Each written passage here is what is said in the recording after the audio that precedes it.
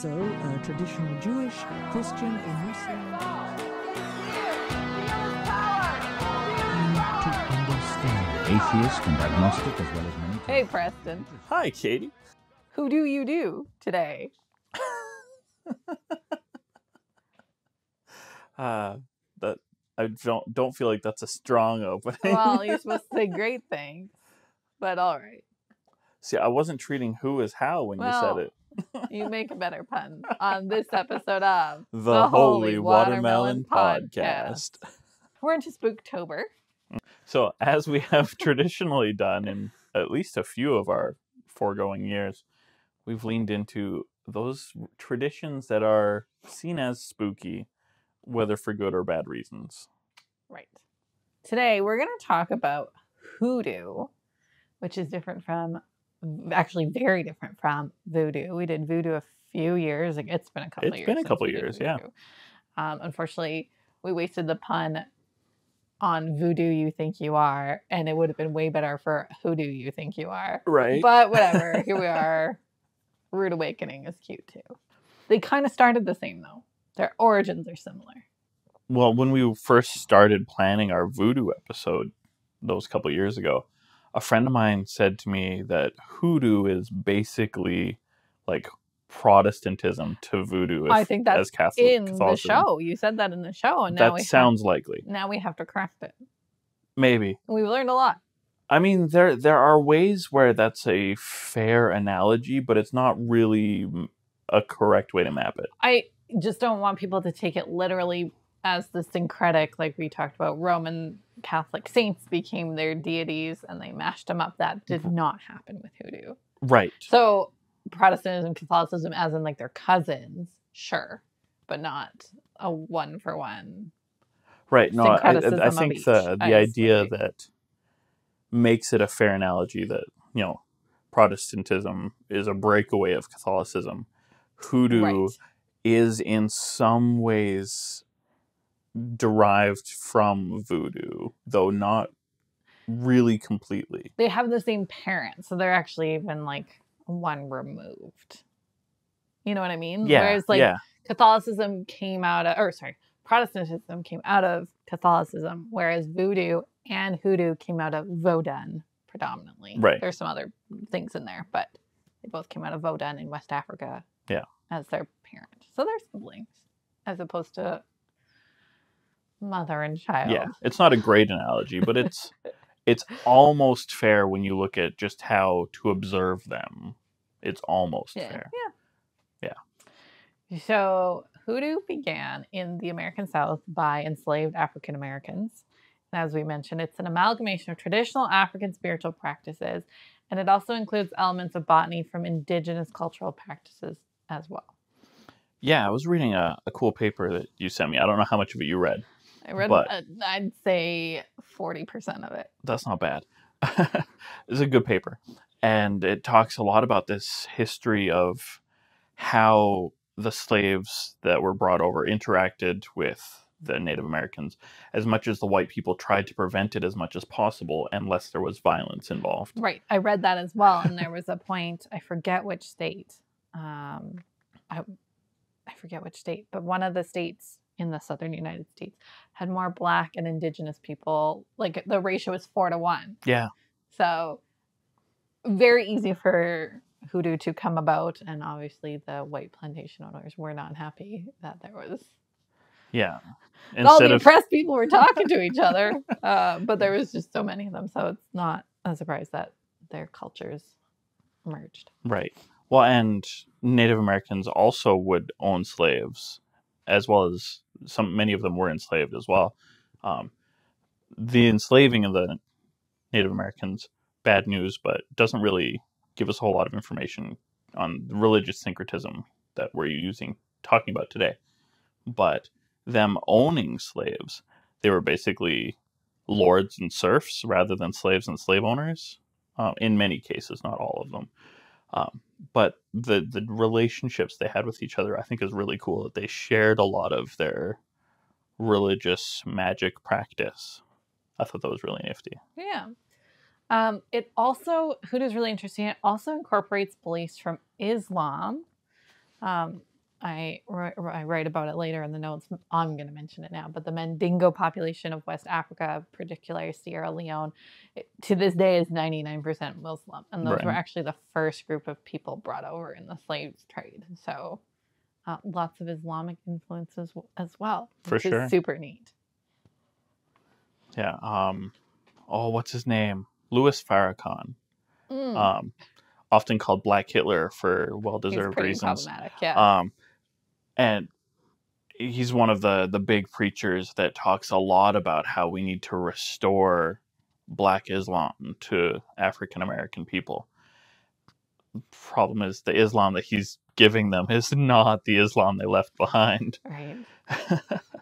I think it's in The Color Purple where they talk about, I mean, it's a historical fiction novel, but converting Africa to Christianity. One lady says, we were Christian long before you were, because it's right there.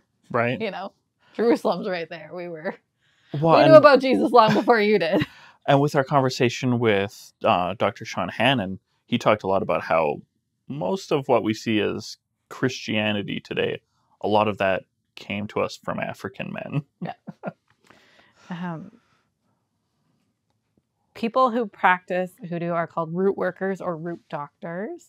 I think this ties into the botany side of things, and we'll talk more about what the practices are like. There are places where the use of the word hoodoo has been suppressed. I mean, that's why we do these episodes. Anyways, people think they're evil and black magic and all sorts of stuff. They're not. But the word conjure is often used. And some people in this paper Preston's referring to, the author refers it to it as hoodoo conjure throughout the article. Yeah, every time it's both words. Yeah, which is kind of cool. Yeah. Though, in non-academic use, I don't know if they're paired together as often. It's easier to say one word instead of two almost all the time. So people usually pick a favorite word. People are lazy. Don't give me that look. I know. I'm just trying to think of an instance where, like, if you only said one of the two words, it would be very confusing. I can't think of any. Not off the top of my head. I mean, if you were to use one word instead of the other, like if I were to hoodoo up a thing, that's guaranteed to be seen as a problematic sentence. Yeah. Yeah. Rather than conjuring up a thing. Right. Yeah. Yeah, that's pretty problematic. Yeah. So don't do that. Yeah. Right. Replacing words that often go together with the other word doesn't always work. Oh, thanks, Preston. Words guy. During the transatlantic slave trade, 12 million Africans, predominantly from Central and West Africa, were brought to the United States.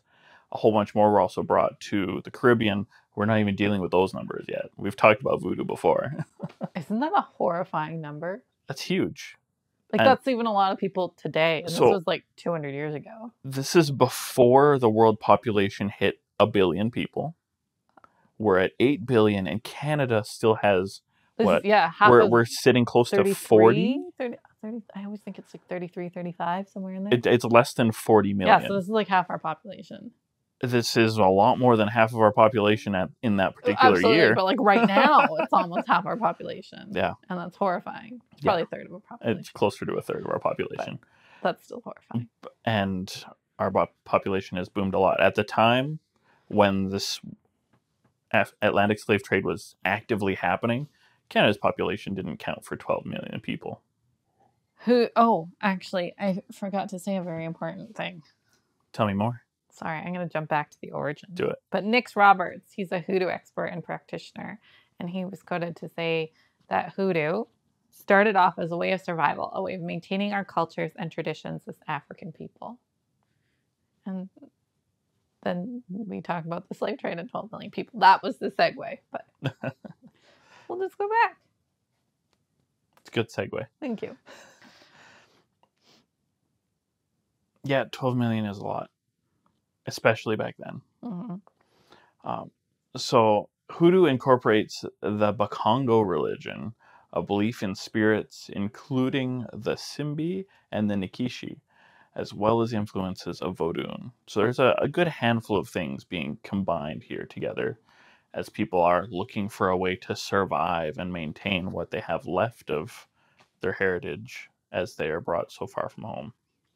Yeah. And similar to what happened in Haiti with Voodoo, many slaves were forced into Christianity, but they didn't really syncretize the same way.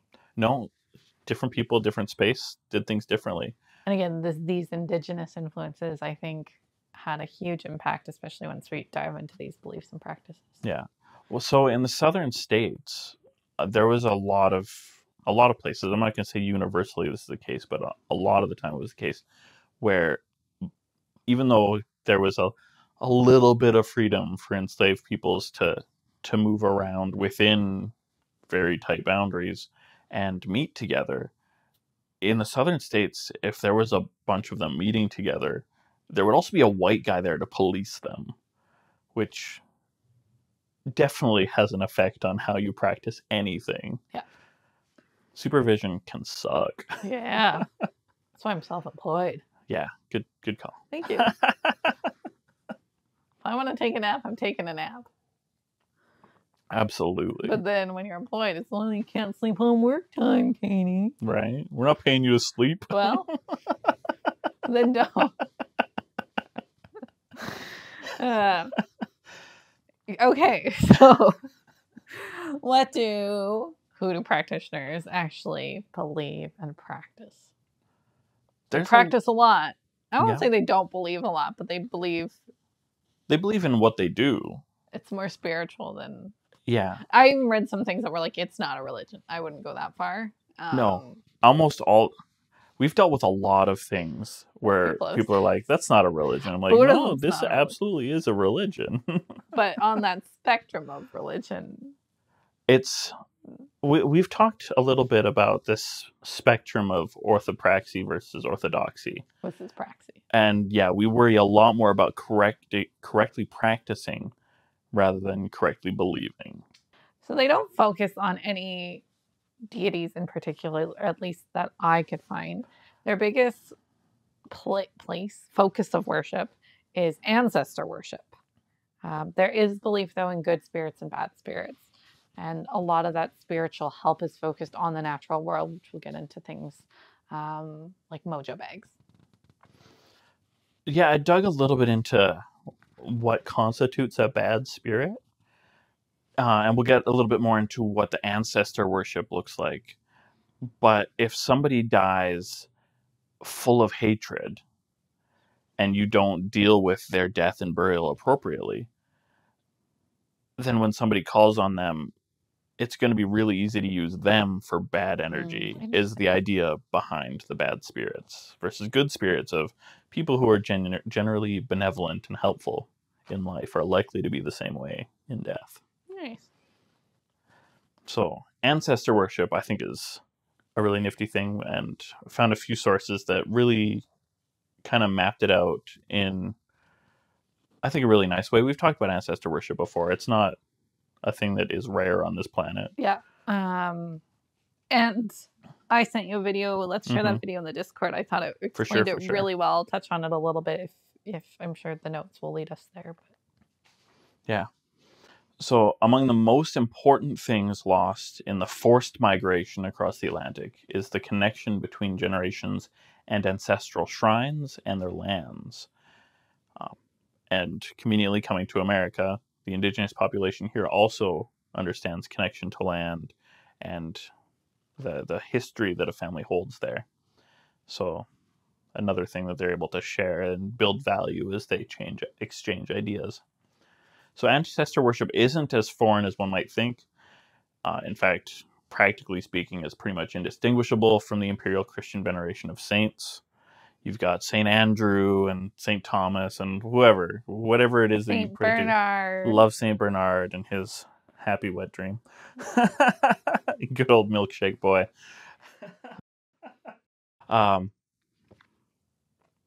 So there's use of relics, not just for,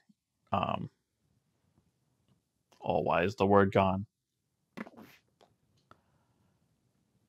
Not just for talismans and things like that, but also just things to remember Yeah, and I'll ancestors by. just clarify, at least in the video that we'll share on Discord, and then I saw the relics aren't necessarily body bits like they do in Usually the not, Catholic but Church. sometimes. If it is, it'll be more like a lock of hair as opposed to like a Right. finger bone. But it's, Trying not to be creepy. yeah, it's like jewelry or possessions or Yeah. a watch or, that your grandpa had. Yeah. That's kind of the relics we're talking Things about. that you would normally expect Keep. to inherit. Yeah. Yeah. Nice reminders. Yeah. There's icons. You've always got family photos. A lot of Hoodoo practitioners and believers will have a really good collection of ancestors that they'll have in a family shrine type thing. And these will often include people who go back even further than living memory. Like pictures of, for example, me having pictures of my great-great-grandparents. I never met them, but I can still call on them for help. That sort of thing. Yeah. So prayers for intercession, just like with the saints, perfectly reasonable to expect. And also sharing stories with friends and family, so that people can add value to these pictures that they see on the wall. All of the sorts of things that you would see in worship. Yep. Because saints are worshipped. Yeah. Doesn't matter who tells you otherwise. So most people are interested in asking for guidance for people who've walked a similar path. Relying on honored parents and grandparents is typical. This lady in the video also says now that they're on the ancestral plane, they have a whole bunch of knowledge that we don't have on Earth. I thought that was kind of nice. Right? So reach out and ask for help. Ask for help. And that, especially in a culture and a religion that's rooted in slavery, she also talks about how they did all the hard work so she doesn't have to, but she can do the next step for the next generation. Right. I thought that was it's really like sweet. all of the scientific education that we push on 8-year-olds, right? Is build that foundation of stuff that people took generations to learn, so that you can carry that education forward and learn more. Also that we take for granted. Right? Our education system is failing, mostly because people in power don't understand its value. So that's very frustrating. So sharing objects of worship, like ancestors, is a potent tool for binding a community. So sharing ancestors and sharing veneration of those ancestors builds a strong sense of family beyond what is typical in the European American focus on the nuclear family. There are some exceptions to that. Every now and then you'll see news, because apparently it's newsworthy, when there's a really big family reunion. Because most of us are focused on the immediate family. Parents and kids. Huh? Yeah. I actually really kind of appreciate this lady talking about generations back. I'm like, I should dig up photos of my grandparents and put them out somewhere. Yeah. Usually, from what I've observed, if there is any interest in connecting with broader family outside of the nuclear family, it's usually religious people. Not always, but usually, because religion has a tendency to motivate that kind of connection. I mean, I'm thinking of my husband's family is actually, on his mom's side, is quite good about it, but the other family I'm thinking of is very Catholic, and they have their matriarch, and everyone kind of gathers around that. Mm-hmm. So, yeah. Well, I've got one side of my family that never does any family reunions. Not a religious family, overtly in any way that I've ever noticed. And then on the other side, much more subdued religiously as a group, and quite varied in religious tradition as well. But historically, as religious people, we've had more family reunions. Yeah. That's interesting. Another practice of Hoodoo is herbalism, and that's going to tie in our next practice as well. And natural remedies are important first steps in dealing with things like illnesses and spiritual ailments. Yeah, always see your root worker first. I wanted to say witch doctor. That phrase does not come up in this tradition. Nope. Even though it's, I guess, more appropriate. It's not the right word. It's more visible. I was going to say you run across the phrase witch doctor a little bit more often than root doctor. I don't like it because it gives the wrong impression. But It does. But you're right. It's more, Yeah. familiar is a good word. But Yeah. nearly anything can serve some sort of purpose, though specific traditions are tied to specific elements depending on inherited traditions of the practitioner in question. So kind of like Wicca, Hoodoo practitioners will have their own book of recipes. Oh, yeah. I found some. You can find them starter guides on Amazon. Some really old Hoodoo recipe books. Yeah. One of the more frustrating things about, I would say, not just Hoodoo, but of all of the Magickcrafts. I don't want to say witchcrafts. I want to more broaden it to the magic craft. Is that it's really easy to become over commercialized. Fair. And we definitely see that with Hoodoo, especially in the southern states, where it is strong and visible. I will say, though, I ended up on and I encourage our listeners to go on the subreddit for Hoodoo Conjure. And I was trying to research like origin stuff, but it really was people like there's one person, I was gonna say lady, I don't know. It's Reddit. Can't see gender on Reddit. No, there's no gender on the internet. And they were like, "Oh, I found a wasp nest. What can I do with it?" And they just had like, and they were evacuated. It was just like the empty. Yeah. Okay. Because if it looks like something's coming back to it, maybe we destroy it or leave it. It was just a little chunk. So I thought that was really interesting. Sure. Yeah. Everything can have a use. Yeah. And with years of experience and decades and centuries at this point, we have made associations of, oh, this thing is going to do bad things. Might actually be poisonous. This thing might actually be good. Might actually produce aspirin if you mix it up properly. That sort of thing. I read one article. This was a fun episode to research, but difficult. Right. And it was an article on ginseng, but they interviewed a Hoodoo practitioner, and they said that ginseng grows in the shape of a walking man, so it's used for like confidence and like assertive, like strutting your. I thought that was really interesting. Okay. Yeah. I'm imagining like a ginger root, but more anthropomorphic. I don't actually know for sure that I'm imagining ginseng properly. We'll have to Google it after for you. So roots are terribly important, as we've mentioned. I think ginseng is a root. But bones, hair, blood, herbs, flowers, and bark, and apparently wasp nests. Anything are used as natural. Right. Metal shavings, you're not making friends. No. Yeah.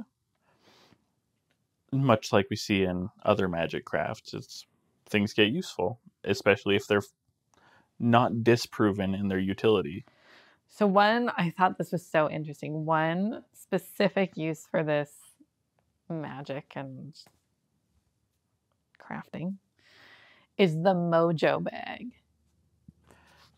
So in my head, all I've got is Mojo Jojo from the Powerpuff Girls. It's terrible, but I know exactly what you're talking about. So mojo is a flannel bag that carries one or more magical items. It is worn by a person for protection, healing, or to communicate with spirits. This practice actually began in Ghana and is associated with the Islamic tradition of warding off jinn. So again, this little bit of Islamic influence that's just like thrown into Hoodoo. I kind of love it. So again, the Mandingo people I mentioned, this Muslim group from Sierra Leone, huge group of people transported in the slave trade. They were known specifically for conjuring and making powerful mojo bags. And this is during the slave trade that other slaves from other ethnic groups would go to the Mandingo for these mojo bags to protect them. That's cool. So, and because they were very Muslim, Quranic verses, herbs, roots, etc. were all common ingredients in mojo bags. Sure. Just like earlier Christians would often use biblical passages in their talismans. But it just, again, there's so much Islamophobia, right? Like we think Islam is like new, and we talked about this. I mean, for those people who hate Islam and black people, this isn't helping either of their case. Right. But like we talk about like Dr. West and people so scared about Sharia law. Like Islam has been on North America for hundreds of years. Yeah. It's kind of cool. Mandingo is a name that I really enjoy seeing in writing because every time I have to think to get past the initial thing that comes into my mind, which is an Australian werewolf, the Mandingo. Oh. It's okay, you can hate me. Sometimes I wish this was a visual medium because the look I'm giving Preston.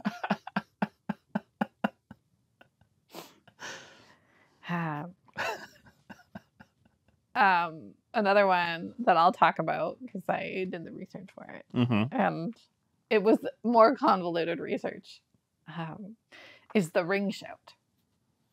And it was convoluted because the origins are disputed. Sure.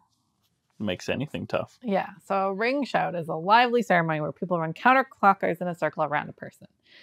In the mainstream, this is popular with revivalist Christian churches. But like you said, it has this weird murky origin. So some people think it could have come from the Muslim practice of circling the Kaaba. Right. The Arabic word shout, S-H-A-W-T, could be where the shout comes from. Because in a ring shout, shouting isn't actually required. It's mostly just the running. Right. And but it's not walking, it's running. Running or dancing. Okay. Like you might praise, but there's no like shouting is not the goal. Right. So that's why some people think this Arabic word, again, with the Islamic influence and the circling of the Kaaba could be where this is from. So West African Muslims brought this practice over to America, and during the slave trade, it was adopted by Hoodoo and eventually Black Christianity. That's an interesting path. We don't see a whole lot of Islamisms in Voodoo. Not like we see in Hoodoo. Yes. It's nifty. And then I think we're going to have to, maybe after October is done, is dive into Black Christianity, because there's this path of like Hoodoo with Islamic influences turning into Black Christianity, which still exists. It's its own denomination, but we'll say subculture Christianity. But that then heavily influences evangelical Christianity. Yeah. So one of the videos I watched, I don't know if it was the one I sent to you or a different one, but they talk about like speaking in tongues. Well, that comes from being possessed by spirits in the Hoodoo and Voodoo traditions. Yeah, and then it got into Black Christianity, and then these charismatic preachers showed up, and then it became popular in the 60s. But all this comes from these traditions that so many wasps are scared of. Yeah, it's interesting to me how much, I'll call it Africanisms, define Christianity for everybody around the world. Yeah. So, sorry, back to the ring show. But in American Hoodoo practice, the ring show is used to be possessed by the Holy Spirit. Sounds like a decently good thing. Yeah. So, yeah. Because, and this is like modern American Hoodoo, Holy Spirit, it's a positive spirit because of Christian influence, which they've influenced each other. It's considered what you would consider the Holy Spirit. And talismans and charms are common to protect against other conjurers, which is a thing that people will worry a lot about. Because as much as there's all kinds of good conjuring that can be done, there are bad herbs out there, which empowers people who want to do bad things. Yeah, and one of the articles I read, because there was a lot of article reading, Preston. No kidding. Is that, again, pop culture and scared white people have sort of villainized Hoodoo, but Hoodoo is in itself is neutral, much like Wicca. Yeah. If you're a good person and you do good things with it, then it's good. If you're a bad person and you use your magic for evil, well. Yeah. If I mean, you can say the same about Christianity. There are a lot of people who use Christianity for evil, too. Yeah, if you weaponize your Christianity, yeah. Yeah. So. It is built to be more utilitarian, because there isn't a dogma that everybody has to believe. There's no centralized authority that keeps everybody in line. It's just there's a way to practice, and there's a way of knowing what does good things, what does bad things, what are you going to do with it. And so it's kind of nifty. And there are ways to protect against those people who do bad things, at least in theory. And, I mean, Christians have been doing the same thing, so they don't get to call it weird. So let's break down the difference between voodoo, hoodoo, and there's actually a couple others with the same... That are very similar. With the same mommy and daddy over in West Africa, as we said. There are a good variety, I think, of... We'll call them cousins. Okay.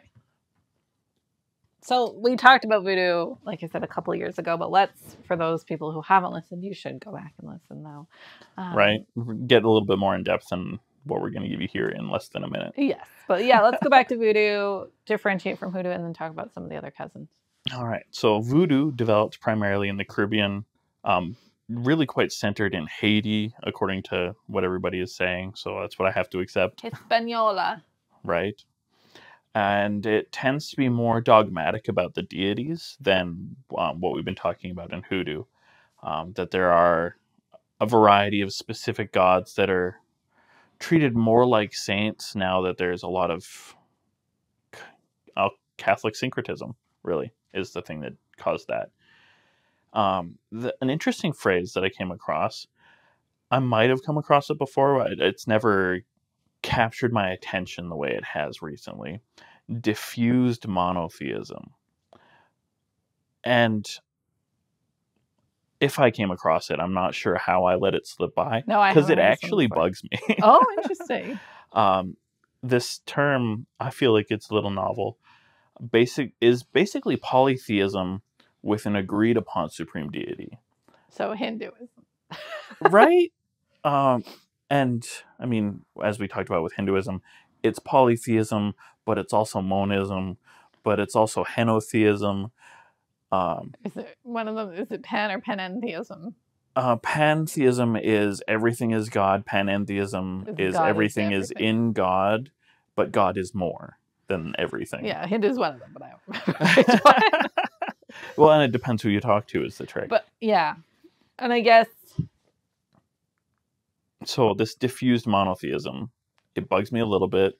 Because we already have enough terms that describe it. I guess.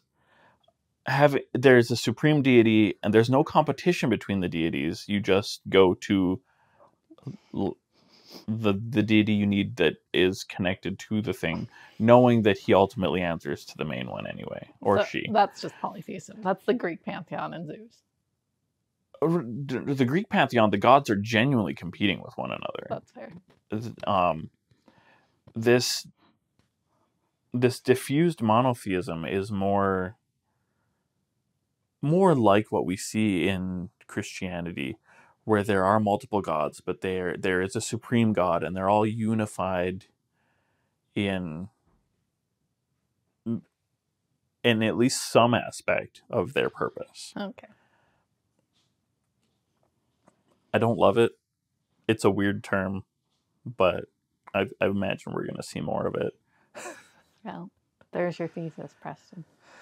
So voodoo is a tradition that brought us fellas like Baron Samedi and brought us monsters like the zombies. Yeah.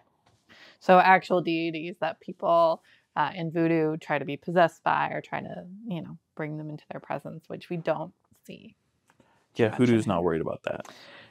And so hoodoo developed in the United States, and this is where I was confused for a little bit because there is so much voodoo in Louisiana, sort of the hotbed. Well, but because that was of the Haitian immigration into the States. So hoodoo is, I want to say uniquely American, but that's where it was born, is in America. Voodoo was born in Haiti. And it, syncretized Native American and some Christian and Islam practices. There's no gods, deities. And yeah, it's without this special collection of hoodoo specific gods, it makes it really easy to also be Christian, whether Catholic or Protestant, whatever. You've got a variety of Christianities to choose from, or it doesn't even have to be Christianity. You can belong to another church or congregation and still be into hoodoo. Yeah. So with that being said, in many ways, hoodoo conjurers and root workers can be compared to Celtic Europeans who talk about the cunning, who adapted their system to accommodate Christianity. It's a little funky, but it works for them. It sure does. They're so worried about leprechauns and fairies. Right. Now there's, the Caribbean equivalent. Yeah, absolutely. Or Gulf Coast equivalent, if you will. I think European folk religious practices are far more similar to hoodoo than most people are happy to admit. There's a lot of this magic craft, a lot of just what a lot of people will call superstitious practice that works its way into all of this. And if it ever looks like it works, it's going to be done again and again. It's hard to say that there's documented proof of this trade of ideas. I read this theory as well. Yeah, that there's the trade of ideas between European magic practitioners and African magic practitioners. I mean, people have been traveling around the world for as long as people have been on the world. So it's easy to say, oh yeah, there's some defense for it. It makes sense, but we can't point at a specific thing and say, oh yeah, this is definitely a thing traded across from this group to that one. It's a fair hypothesis. Yeah, it makes sense. It's just really hard to concretely defend. The magic craft of prehistory was always a traded set of ideas.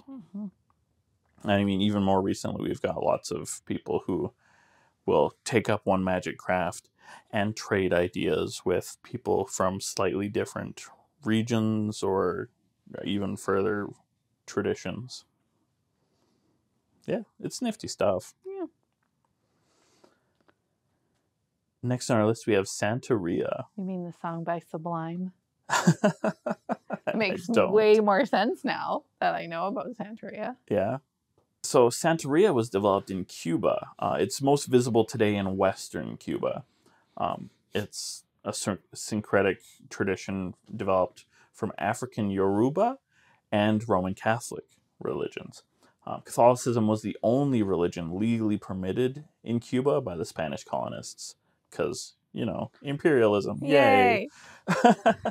And most of the imported enslaved peoples were of the Yoruba tradition.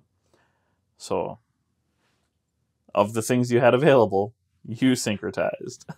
Yep.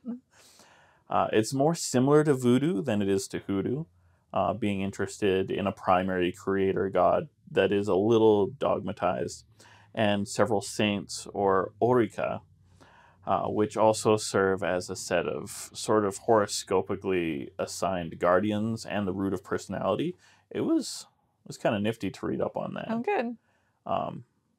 Yeah, it's your horoscope, which we have found out is not what we thought it was at all. Oh, fucus. There was something the other day that I was like, oh, well, they forgot a fucus. And anytime someone's like, on social media is like, blah, blah, blah, find your horse. Like, even if it's like, I'm thinking of like, press on nails or anything. They're like, oh, our zodiac collection. I'll be like, you forgot a fucus. Right. I'm just correct yourself. Like, I'm just a shit disturber now. Yeah, there was something like that. It wasn't press on nails, but it was literally like some product. It was like necklaces. And they were like, check out our zodiac collection. I was like, you forgot a fucus. You put all this work into doing the zodiacs and you left one out. You what a bunch of noobs. So, join me on my mission. Sorry, I interrupted. Love it. I think it's really nifty that there is this sort of... I don't know, are you familiar with name days that is a thing in Europe? So, like, if your name is Stephen, your name day is St. Stephen's feast day. That sort of thing. Yeah. It's kind of like that, but not quite the same. where there is this aurica that is given, it's decided by some means that this one affects your personality and is more or less your guardian or helper throughout all of your life, which is really quite nifty. But they basically function as saints that you would see in Catholicism and are deliberately mapped on that way in this syncretic tradition. Right. Yeah, it's really nifty. Also, shrines are a bigger deal than in Hoodoo. You'll have your personal shrine of family members and stuff in your home, but there are also community gathering places in house temples where somebody might in their home have made their home open to people to come to a bigger sort of shrine. Wow. Yeah. Neat. Rather than, say, the Mormon temple, which is a special big place with locked doors and a dude at the gate who says, no, you can't come in. It's a lot more open and a different kind of family friendly. Next time there's a reno and it needs to be rededicated. You can go in. Did you not make it to the last one we went down to in Calgary? That's fair. It's all the way down in Calgary. But now I would go as far as... As far as Calgary? No, what's the other one? Cardston? Sure. Yeah, I'd go as far as Cardston. Yeah, that's fair. Because it doesn't happen very often. Right. I'd almost prefer Cardston. It's huge. It is. It's significant. It's not as big as it looks like it should be. I mean, nobody lives in Cardston. I mean, except Mormons, which is why... There are plenty of non-Mormons in Cardston. They're now. But there was a reason that the first temple in Alberta was built in Cardston. Yes, that is correct. Sorry, I interrupted. So Santeria is kind of interesting that recent efforts have actually been made to separate Santeria from its syncretic Catholic elements, trying to bring it back into line with more ancient Yoruba traditions, which I think is really nifty. And it's easy enough to do. You just look at what's still happening in Africa and pull out those things that are kind of obviously Catholic. Though there are still a lot of people who are happily Catholic and still dealing with this Santeria tradition on a regular basis. And so they're not necessarily keen on separating the two, but I don't know if it's a whole lot of a bother to them either. It'll be like any religion, and they'll divide. Some will be exactly what they're doing now. Some will be more Catholic. Some will be more Yoruba. Some will probably just start practicing Yoruba. Yeah. Yeah, it's a wonderful freedom that we get to enjoy. Right? Everything's made up and the points don't matter. I mean, that was very atheist of me, but everything's made up and the points don't matter. Every religion agrees is Drew that Carey. All of the things that everybody else is doing is made up. So... Just when you get to heaven, it'll be like Drew Carey behind the desk from Who's Line. There's not He's very many not doing it hosts. anymore. It's Aisha Tyler now. That's right. She's been doing it for Tyler. a while. I'd like to see her. I can never remember the guy who was doing it before Drew Carey. I love how how long the show was running. There was the British one. So is that who you're thinking of? Yeah. Yeah, I have no idea. Oh. I can picture him in my mind. Right? Same. So, like Hoodoo, Santeria is really a lot more concerned about correct practice rather than correct belief, even though they do have their collection of gods to worry about, like Voodoo. Yeah. Quite similar to Santeria is Candomblé. It is, again, same parent idea from actually Benin. It developed in Brazil. It's very similar to Voodoo and Santeria. It's heavily influenced by Roman Catholicism and worships a pantheon of deities and spirits. And many practitioners of Candomblé are also Roman Catholics. So I wrote my notes. I'm sure the Pope doesn't like that. So the Pope made a few visits fairly recently going all over the place, telling people that we're not going to stop you from doing these weird things that the rest of us aren't doing, but please focus on the good things. And if you believe what you're doing is good, then it can't be all that bad. It's maybe an oversimplification of his words, but And this Pope, but maybe Yeah. the next Pope, but definitely not the last Pope. He Yeah. sure didn't like it. Francis is a lot more liberal than most popes. Yeah. If you're believing Candomblé, I don't know if they're practitioners or believers, but these people believe in Oleron. He is the supreme being and the creator. But they believe that this deity is far away and removed. So just like deism. And so he's not worshipped. Just recognized. Yeah. Yeah. Similar to Santeria, though, they have spirits or Orisha that have been like, syncretized with saints. They are morally ambiguous, depending on... So are a lot of the saints. Yes. But like I mentioned, the Greek pantheon, like you're just asking the ones you need for what you need when you need them. Yeah. So they each have their own virtues and character flaws, and then specific colors, foods, animals, etc., are associated with each of them. So depending on who you need and what you need from them, that will change what your magic or your shine looks like. Makes sense. There's always favorite colors. I think if I were a spirit, my favorite color would be yellow. Yeah. I think it'd just be easy to find. Okay. Like green's my actual favorite color, but like how do you know it's not just a tree? Did they plant Fair. that for me, or is that just there? Right. You got to wait till autumn, and then all the trees are yours. Yeah, right. But only for a short time. That's fine. Yeah.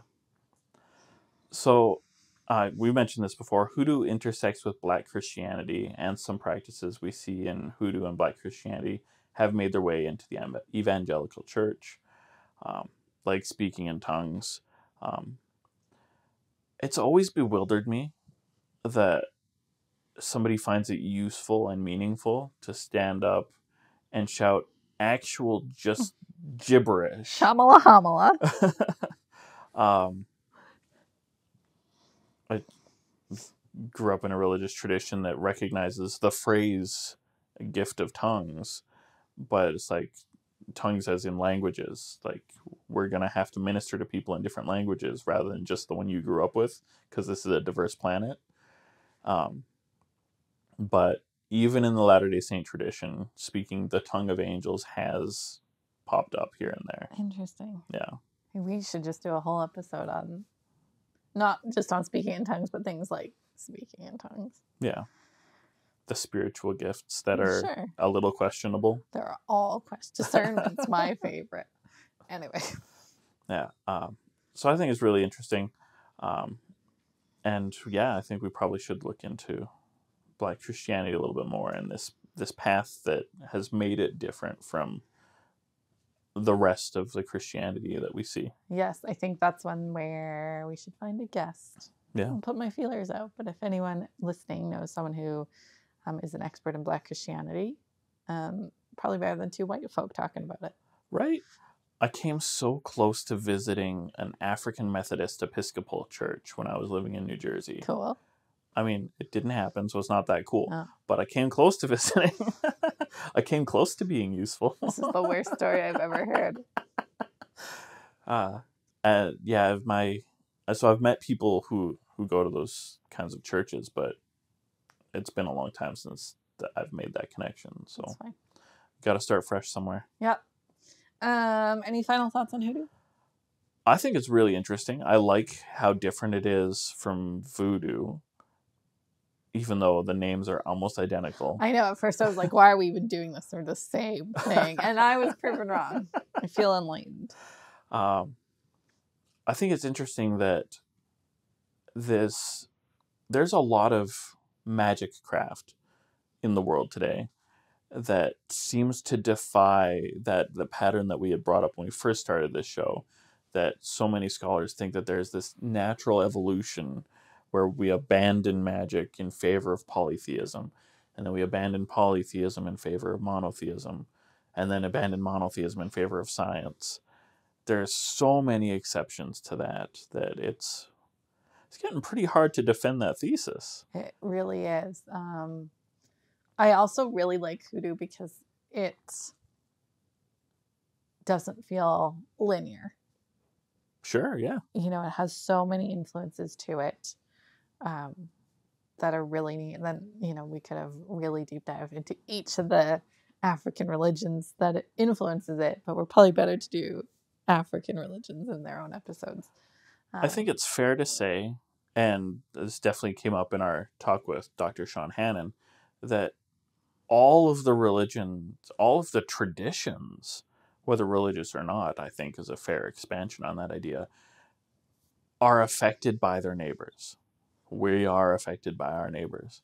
And what we do changes from generation to generation. We adopt ideas that we like from our neighbors. Sometimes we are forced to adopt ideas that maybe we don't like. That's fair. And, I mean, we certainly see a lot of that in Hoodoo, but even Christianity is a lot different today in every denomination than what we see mapped out in the New Testament. Absolutely.